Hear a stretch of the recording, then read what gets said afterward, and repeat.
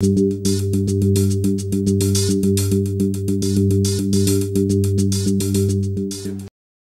Earth is constantly bombarded with energy from the Sun. Without it, the Earth would die.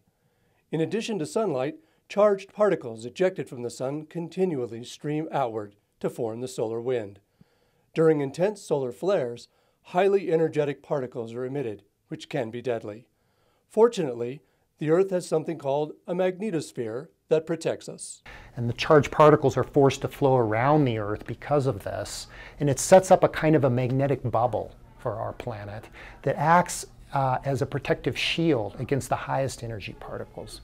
So understanding how the magnetosphere works is very important and not well understood.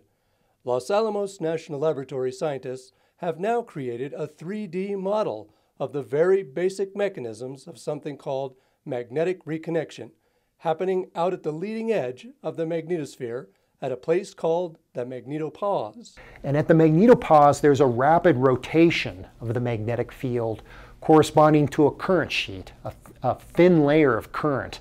And this is where people believe that this process of magnetic reconnection is triggered. So what we're looking at in these movies is a simulation box that's centered around one of these thin boundary layers in order to look at the kinetic structure of these layers as they break up.